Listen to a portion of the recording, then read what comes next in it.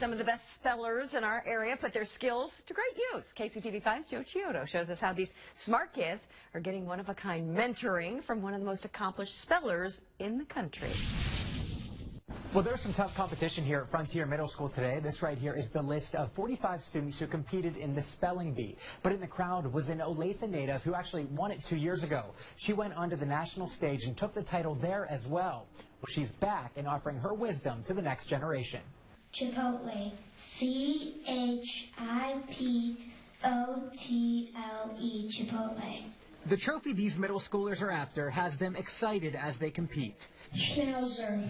S-C-H-N-A-U-Z-E-R.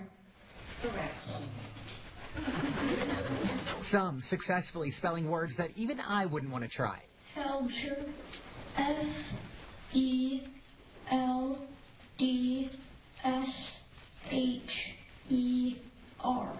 Felger. And with today's audience, there's an added pressure. A spelling bee pro in the crowd. Vanya Shivashankar is a national champ. I'm just here to give them some encouragement because I've gone through this bee for 6 years and gone to nationals for 5. Here's video of her winning it all back in 2015, and her sister won in 2009. The two of them now volunteer with a nonprofit. It's called North-South Foundation. They coach spelling bees and other national contests and raise money for educating kids in India. Today she's mentoring these young spellers, offering them advice before the competition starts. Her best tip to make it to the national stage is spelling is more than a memory game. There's almost 500,000 words in the dictionary, so it's impossible to do that. Really, it's by learning the languages and how the words are put together through the languages and the root words. That's how I did it. I think that's how they're doing it, and they're doing a heck of a job. And she's right. What's the language of origin? It's an eponym from Norwegian. Students we saw always asked for origin and definition before giving it their best shot.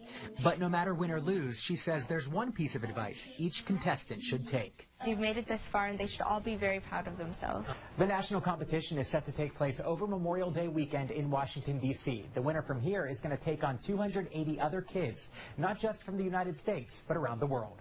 In Olathe, I'm Joe Chiodo, KCTV5 News.